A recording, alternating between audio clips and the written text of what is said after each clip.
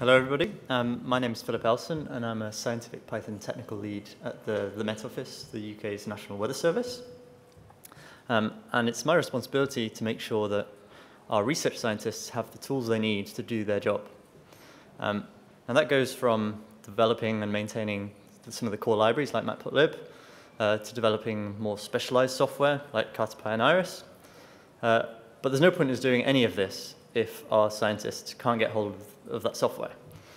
So for me, the best tool available to us for managing complex scientific software stacks is Conda.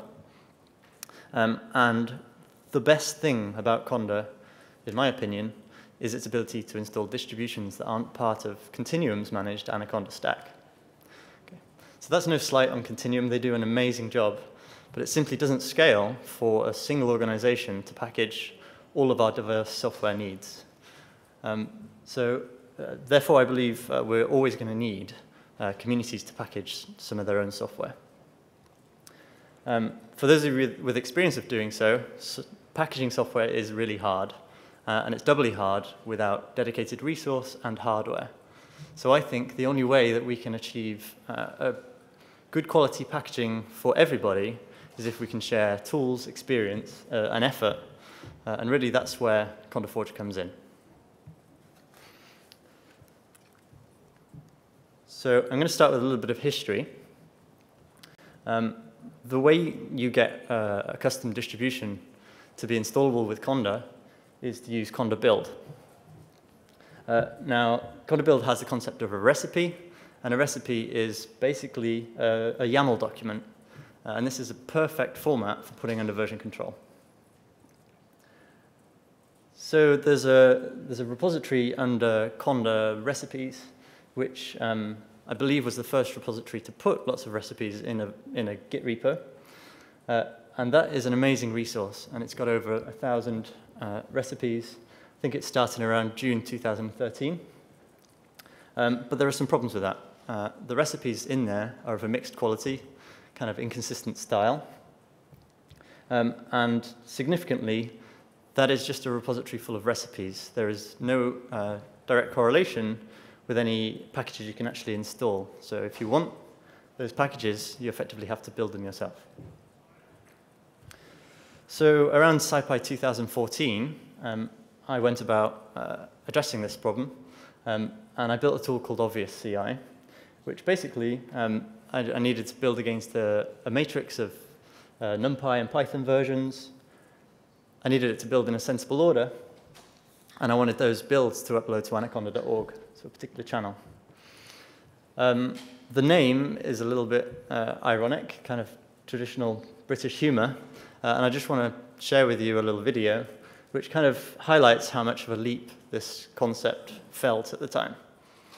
So this is the story of Ron Obvious of Neep's End. There is an epic quality about the sea, which has throughout history stirred the hearts and minds of Englishmen of all nations. Sir Francis Drake, Captain Webb, Nelson of Trafalgar, and Scott of the Antarctic all rose to the challenge of the mighty ocean. And today, another Englishman may add his name to the golden roll of history, Mr. Ron Obvious of Neep's End. For today, Ron Obvious hopes to be the first man to jump the channel. Ron, let's just get this quite clear. You're intending to jump across the English Channel? Oh, yes, that is correct, yes. And just how far is that? Oh, well, it's 26 miles from here to Calais. That's to the beach at Calais. Oh, well, no, provided I get a good lift off and maybe a gust of breeze over the French coast, I shall be jumping into the centre of Calais itself.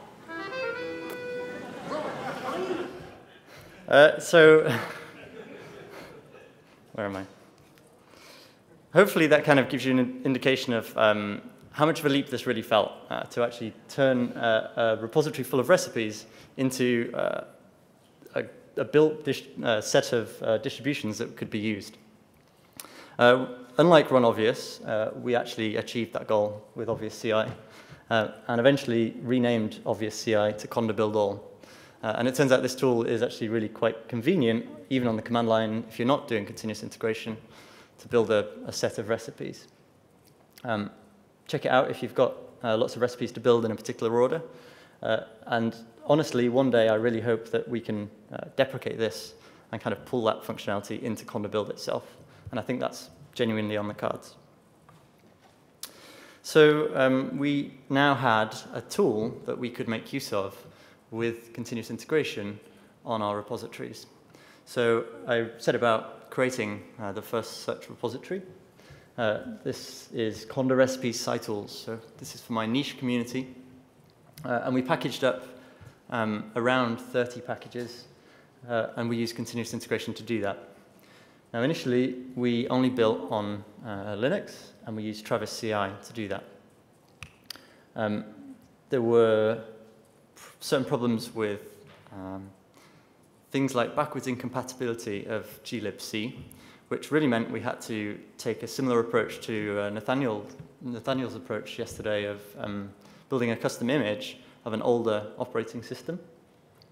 And we ended up running that image using Circle CI and ultimately Docker.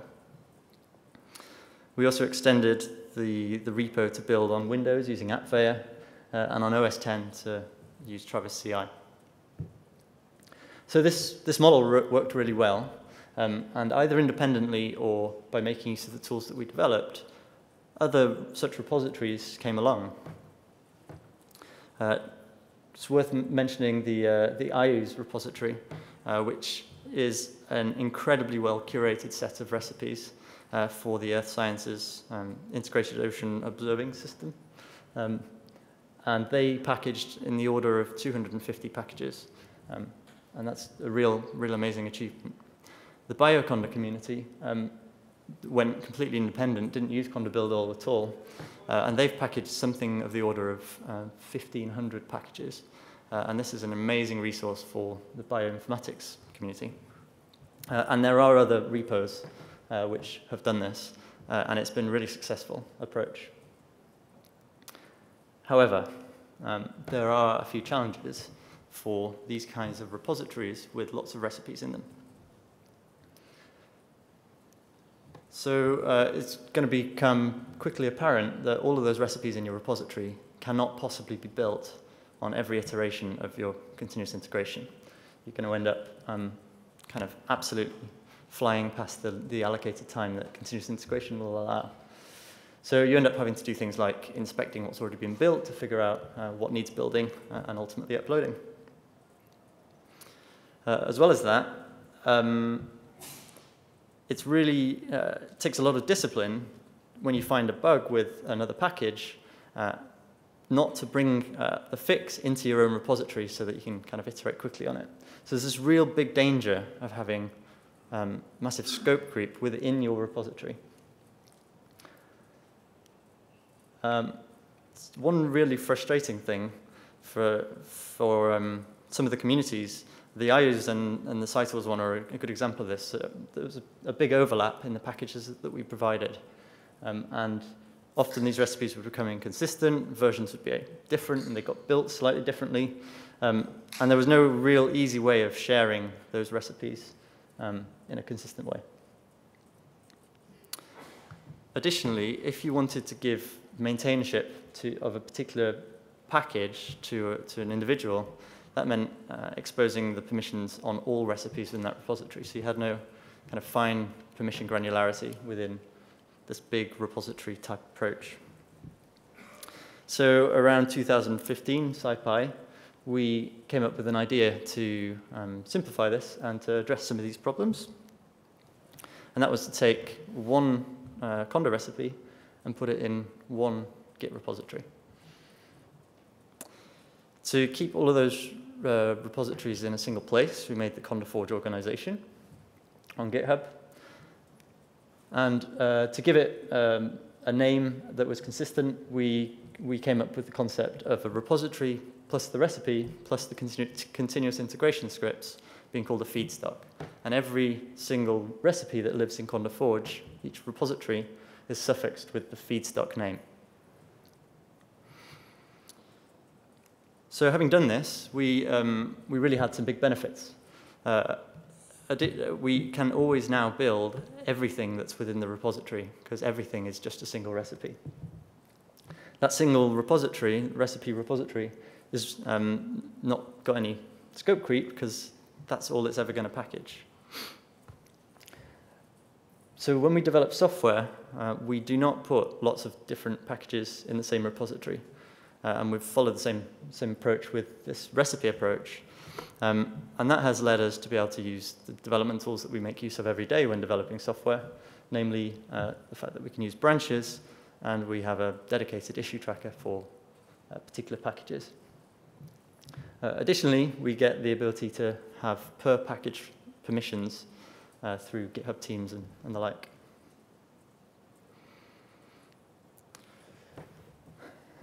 Yeah. So the big problem with this approach, it's a fantastic model, but the big thing that made all of us very, very nervous about taking this approach was the sheer number of repos that this is going to result in. Okay.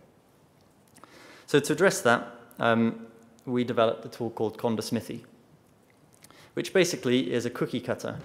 Input is a recipe, and output is a Git repository, as well as the recipe itself, and the necessary continuous integration scripts to build that.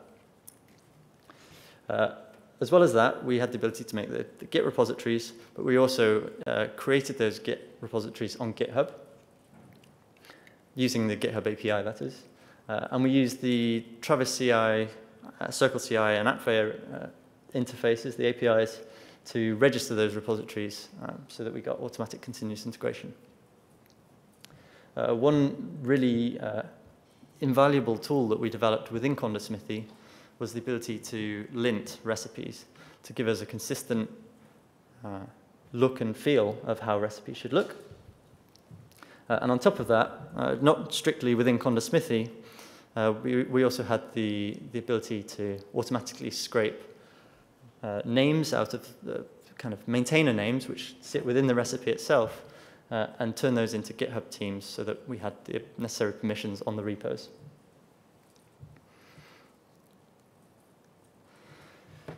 So that linter that I showed you, or mentioned there, there's a command line interface, and that's really useful.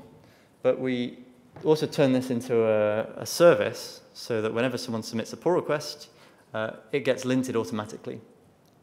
So that encourages people who are submitting pull requests to have consistent structure and layout for those recipes. And actually, it turned out to be a really simple thing to implement. It's running on HeraQ, and it's about 150 lines of Tornado. And if you're really interested in setting up this kind of service, there's a repository on conda-forge called conda-forge maintenance, where this thing lives, and yeah, really accessible code. So as well as that, also running on HeraQ, we've got a scheduled task which uses conda-smithy to go through each and every feedstock in the conda-forge organization and re-renders that according to the latest version of conda-smithy. So this allows us to kind of roll out updates to how a feedstock should look, and that gradually gets propagated throughout the feedstocks on conda-forge. So we've ended up at a really slick workflow to add new packages to the conda-forge channel. And I'm just going to talk you through that right now. Basically, fork the conda-forge staged recipes repo, add your recipe to the recipes directory, and submit it as a pull request. Okay? And at this point, three things are going to happen. The linter is going to run away, and it's going to lint your recipe for you and tell you it's either in an excellent form, or it's going to tell you why things aren't quite up to standard. As well as that, the continuous integration is going to kick off, and it's going to go and build your recipe on Linux, OS X, and Windows. And thirdly, you're going to get a human reviewer to just kind of double check and make sure that everything is working nicely.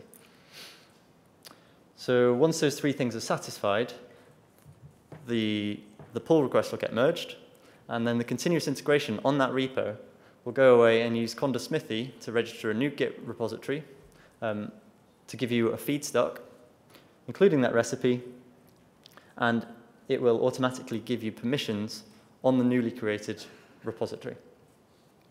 And it's at this repository, it's in the feedstock itself, where the continuous integration actually does the final build and upload to the conda-forge channel. Okay.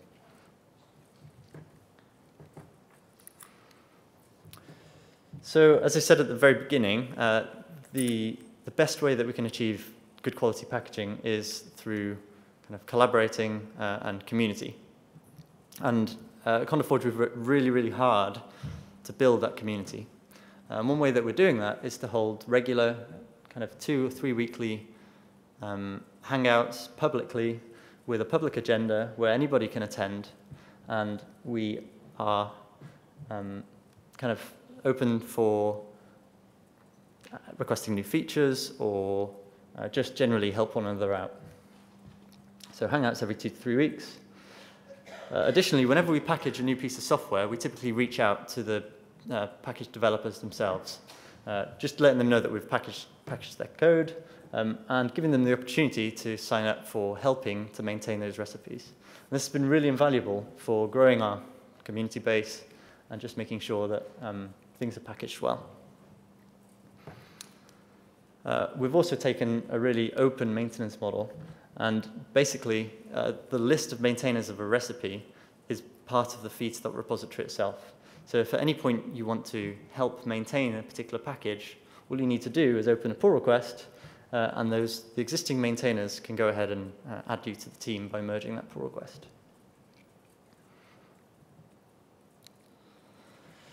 So conda-forge has grown absolutely massively in about 6 months. It's been a bit of a whirlwind experience. But we've got a few things for making conda-forge even better than it is currently.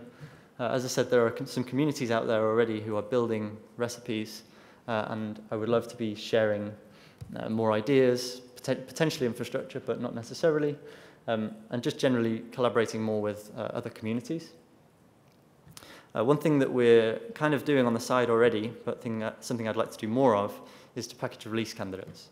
So as a community, we really struggle to get release candidates out to users, and I think conda-forge has a place to help with that in the future.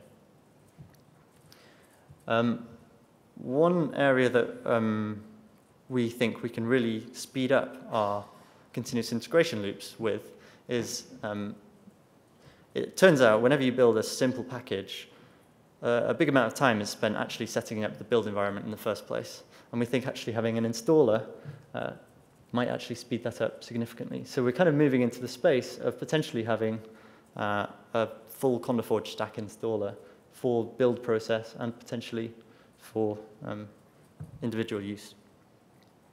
But it turns out, most importantly of all, I think, based on the lobby outside, is that we probably need to get some conda-forge stickers. I think that's top priority, probably. So at this point, I'd just like to kind of point out that this has been a huge community effort, and no one individual has kind of been leading this, so to speak. conda-forge would not exist without continuous integration, and I just want to point out how good Travis, Circle, and Appware have been. And I guess all of our projects also make use of things like Travis. And we really, as a community, really should say a big thanks to Travis CI. There have been a big number of core developers of conda-forge. I think we're up to 8. And they've all been absolutely amazing at just keeping things turning, the wheels, the cogs oiled and things. And we've got a large number of maintainers who are prepared to put their names to recipes just to keep them up to the highest possible quality so that we can enjoy great distributions on conda-forge. And additionally, Continuum Analytics, who have been really great at helping and fostering the conda-forge movement, I guess. For instance, we have been given unlimited space on the conda-forge channel to upload distributions to, and we've had some fantastic support in extending and adding new features potentially to Conda and Conda Build, and that's been really invaluable to getting conda-forge to where it is. So with that, I'm going to leave you with some numbers of where we're at with conda-forge. And they're really quite impressive for what amounts to pretty much 6 months worth of development effort. And I'm going to open the floor for any questions, and just as importantly, feedback on the conda-forge experience.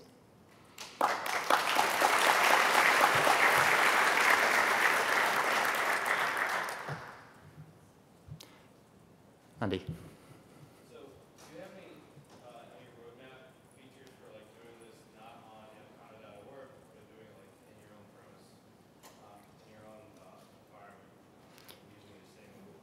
So the question is whether conda-forge eventually might move away from anaconda.org, I guess, is the question. Well, just not, but you do it myself on my hardware. The build itself. The build and upload to because I mean, conda.org is just a repo. Right? It's just another place to store files. So I can store it to my own network accessible place. So the great thing about conda-forge is that the recipes are fully open, and there's nothing stopping anybody building those on their own hardware. Indeed, that's precisely why my organization is funding this work for me, because we need to build these recipes internally. In terms of the anaconda.org question, I have right now no intention of moving away from anaconda.org conda-forge channel. It's been a fantastic service, and we can continue to benefit from that kind of.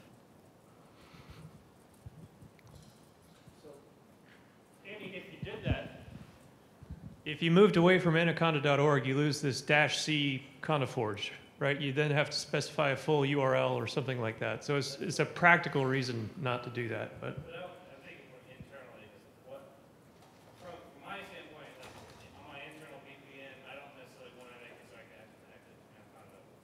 So on-premise. So actually, we're looking at developing the tools to mirror packages from one location to another. And that some communities really want control. So one challenge we've had is, as a community, we've kind of grown up collaboratively, but that's at the cost of individual control. And so there are communities who are interested in using conda-forge as a build system and then farming those out to their own channel. So I think we can support that as a community. Andre. I just wanted to say big thanks for doing this. We recently went through with SimEngine about 2 weeks ago before coming here, and the process was smooth, very responsive. Everything works on all 3 platforms. It works in Conda, so thanks a lot. Thank you.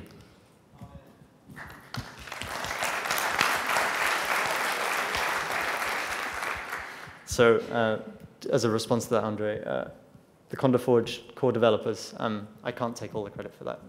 It's been a huge community effort, and it's been a big collaboration. So.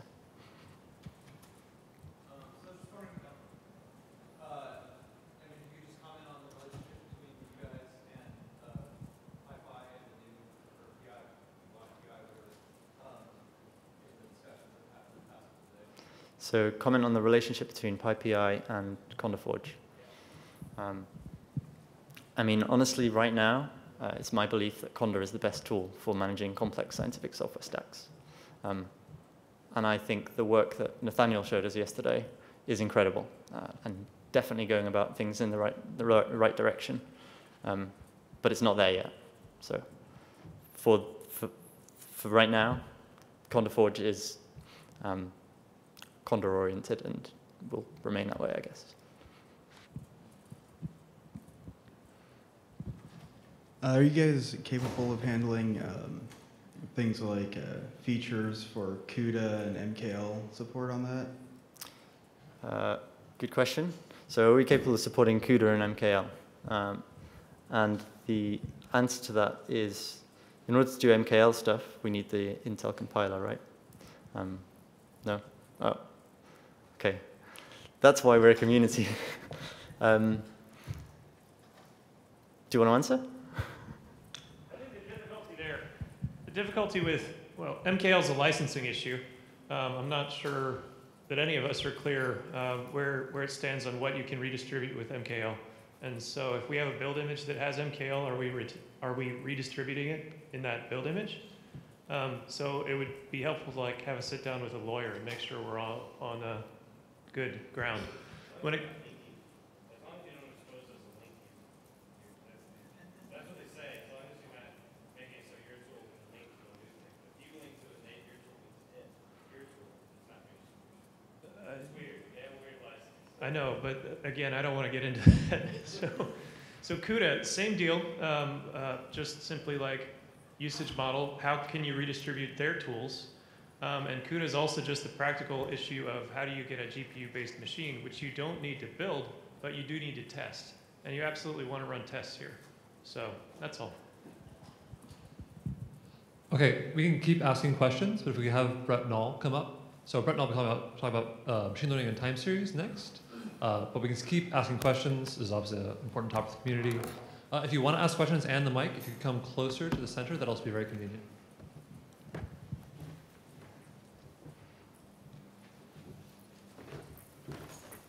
Any more questions?